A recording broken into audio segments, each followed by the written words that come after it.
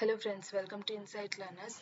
So today in this video we shall discuss the aptitude selection process as well as the test pattern and the various topics.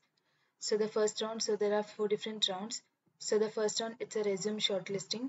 So once your resume is shortlisted, you will get the link for the first round test. So first round it will be online aptitude followed by coding test, and the third round will be the technical interview, and the last round will be the personal or HR interview.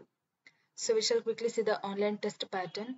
So the syllabus or the topics that are included for the first round, that is aptitude, is so there will be 3 different sections.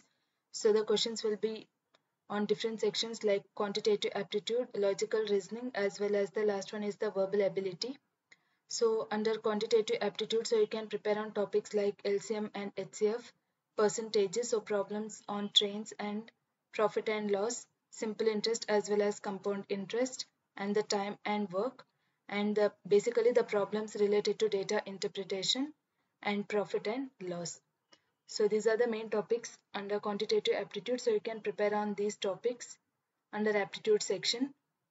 So the second section, so there will be logical reasoning questions. So problems related to coding and decoding, then seating arrangements, blood relations, syllogism, and problems on clocks.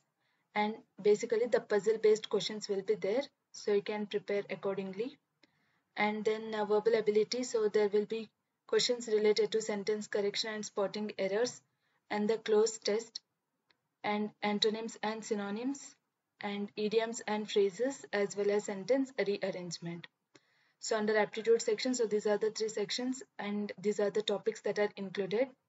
And then coding test, so there will be programming questions. You can either code in any of the programming language you prefer.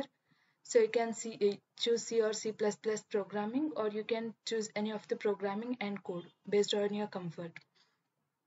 So once you clear the first round, so the second round will be the technical interview.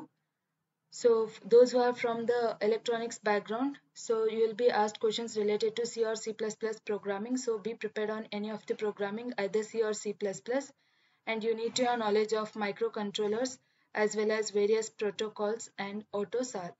So this is for the non-CS background. For the pure computer science background, so you will be asked questions related to data structures. So you'll be given a program to write and you can just code it, and the questions will be related to pointers as well as functions.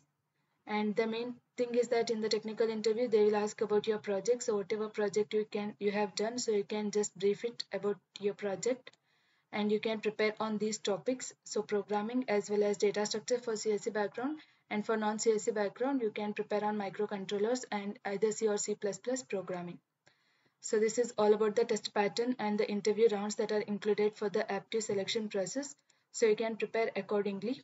Thank you friends for watching, and do subscribe our channel for more updates.